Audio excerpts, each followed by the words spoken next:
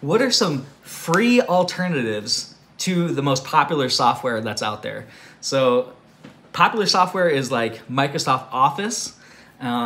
Sure, you can buy it. It's not that expensive, but let's just say that you didn't want to buy Microsoft Office and you want to use an alternative. Well, OpenOffice is a free program.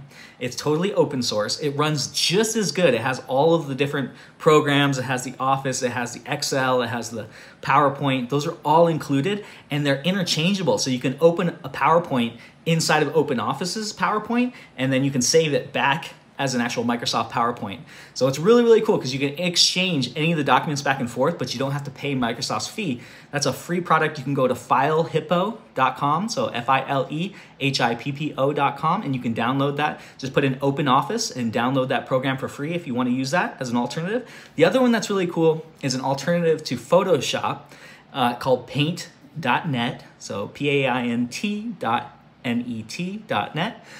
You can download that as well from FileHippo. It's a free program, works very similar to Photoshop. It has a lot less features than Photoshop. But yeah, if you need to do image manipulation, if you want to create just basic logos, you want to just do some basic things in there, you don't need the full-blown Adobe product, Paint.net is a good alternative. So those are a couple software products that are open source, free. You'll never have to pay for them, and they're solid. Just be careful when you're downloading from FileHippo and make sure you click the right download and don't install any other nonsense that they want to install. Just install that core program. So this is Joe with SkyPoint Studios. I hope that helps you out with your journey. And thank you so much for watching.